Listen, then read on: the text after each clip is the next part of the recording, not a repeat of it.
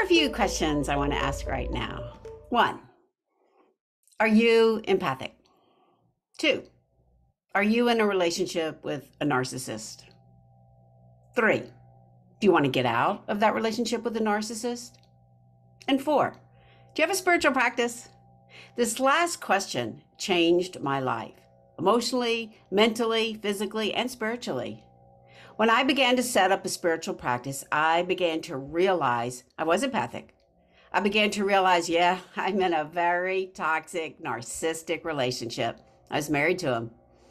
And yep, I did want to get out. At first, I didn't. At first, I tried to think I could fix it and he'd see my way and he'd understand. But the more I kept to my spiritual practice and learned about myself, the more I was able to find the way to get up and out and create a life for myself and my children. It is complicated, and that is the subject on the podcast today with my guest, Raven Scott from The Raven Scott Show.